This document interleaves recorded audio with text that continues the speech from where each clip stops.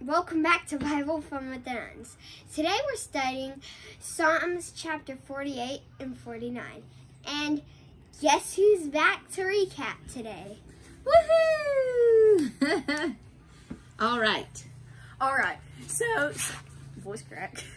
Psalm 48 starts off, and the author of this psalm is worshiping God, and it's about God and the mountain of Zion, which is basically what they consider to be the city of God. So anyway, they're worshiping God, praising Him, calling Him a mighty citadel, fortress, someone to go to in times of trouble.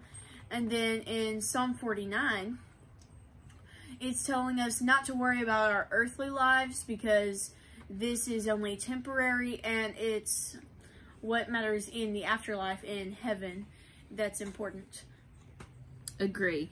It's talking about when we focus too much on earthly things, then it causes us to fear. But when we keep our focus on God and on things of God, we don't fear. That's right. We trust in Him.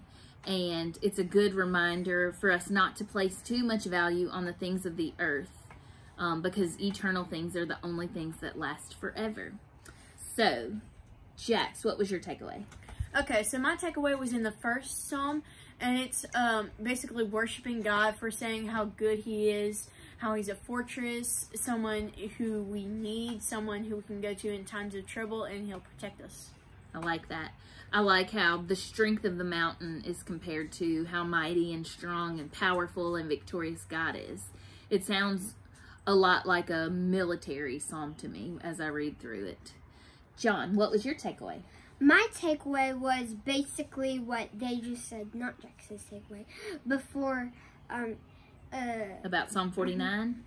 Where they said, don't focus on earthly things, because those are only temporary. Focus on heavenly things, because those are forever. That's right. And that's my takeaway today, too. I'm thankful for this reminder to keep my mind and my focus on the things that God wants me to think about, and not on the things that the world tells me is important or that I should focus on. I'm not to focus on anything of the world that can take my attention from God. It can be super easy for us to do this, like when I have a really long to-do list, or my schedule is full, or when I'm redecorating a room in a house, or when I think about my relationships with others. I can too easily spend too much time thinking about or planning or focusing on those things, placing too much value on things that don't last forever. And this is why it's super important for me and for all of us, I think, to set apart time to make sure we are spending time with God every day, talking to Him, spending time reading His Word to us so that He can reset our minds to what He wants us to think about. So today's challenge, have you placed too much focus on things that are not lasting?